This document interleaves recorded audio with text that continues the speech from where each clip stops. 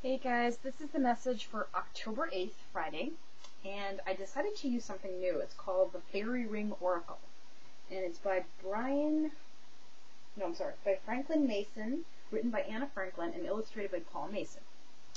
And the card we got was number two of, hold on a second, because he has 4 courts: spring, summer, fall, and winter.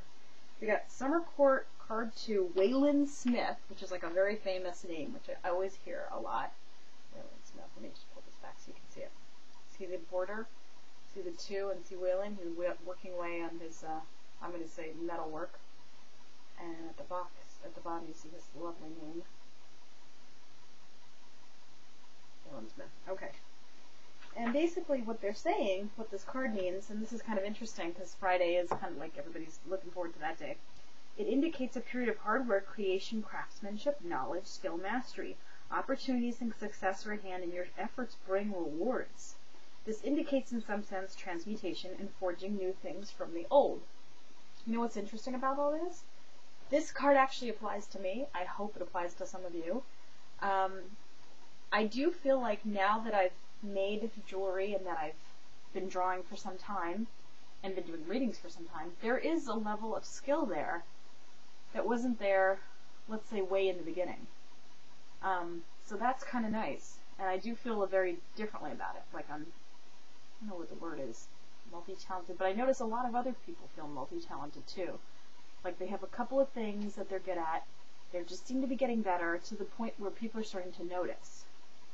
And I think that's the point, is that you can actually expect to feel that way on Friday, and that people may notice and say something. You may have a celebration, some sort of promotion.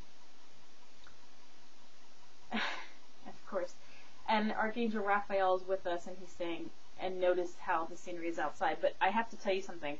All of the cards are outside, which, by the way, there was one more reason why I was using this deck. I had felt a strong connection to the fairy kingdom for some time, and I had written about it in my blog. I had gotten a little fairy name, and I'd gotten some of the fairy props.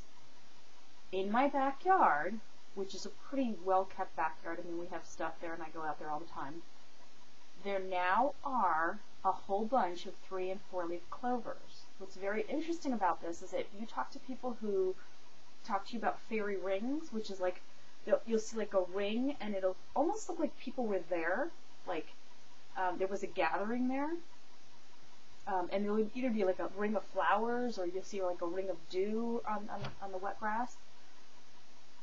It feels like someone's out there when I'm not there, and not a person. It feels like someone in the elemental kingdom who's now decided to show me just how much my backyard is a part of, I'm going to say, his home. Because I keep seeing this little gnome that they're showing me. And I just think this is wonderful, but I think it's also wild that, like, everything sort of happened at once. I got the cards, and I felt this connection, and, like, within the last 3 days, I kid you not, there's been, like, the whole backyard just sprouted with all these, like, 3- and 4-leaf clovers. And I'm kind of like, wow, this is it's a little kind of eerie. So we'll see what happens around Halloween. Okay, guys, so have a great Friday. Enjoy yourself. Congratulate yourself on your hard work. Know that you're coming to a new level, and I will see you tomorrow.